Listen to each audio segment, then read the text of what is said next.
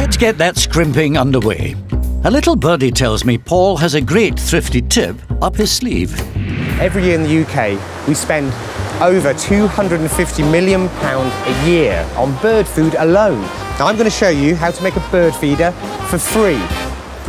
All we're going to need is a plastic drinks bottle, some bird seed, some twine and some sticks.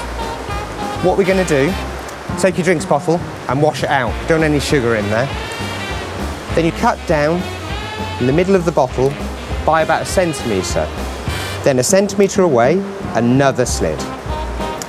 Join these up at the bottom. This will form a flap. Do the same on the other side of the bottle. It's also good to put another one at the bottom, like so.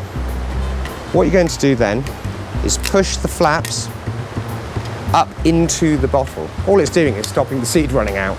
Now, we need somewhere for the birds to sit.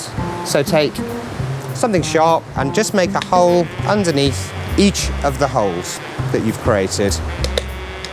Now we take a small length of stick and push it through the holes you've made, like so. We're going to make a hole in the lid of the bottle. And we're going to push this twine through the hole and we're going to make a couple of knots in it. This you can use to hang off the tree. What we need to do now is fill up the feeder. Get your bird seed, pour it into the top until it's full, and there you are, a bird feeder for free.